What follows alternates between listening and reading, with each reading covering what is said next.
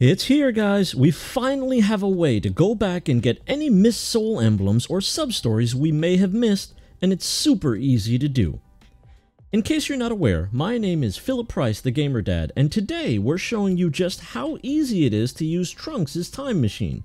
By the way, if you find this video helpful, be sure to drop a like and subscribe to the channel. Pulling back the curtain a bit, we have to hit 1,000 subs before we can start earning a dime here, so, you know, do the right thing. Click the sub. Ring that bell.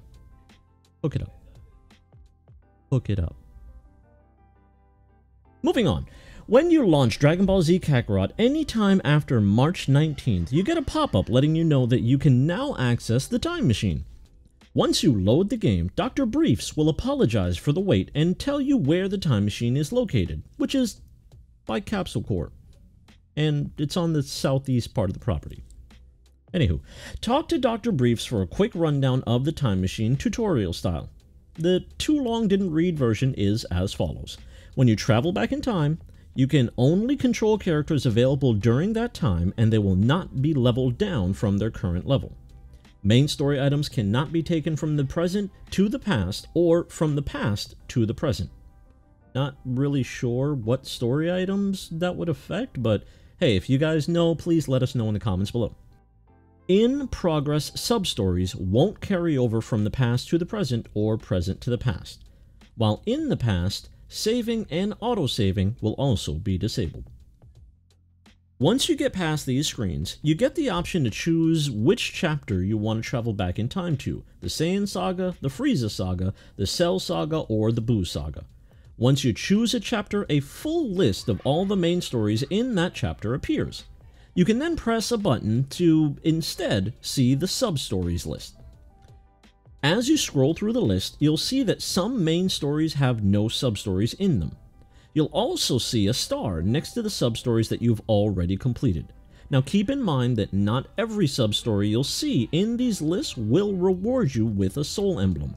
For example, you can see here that I missed the sub-story Master Roshi's Prized Possession, but again, that sub-story does not reward a soul emblem.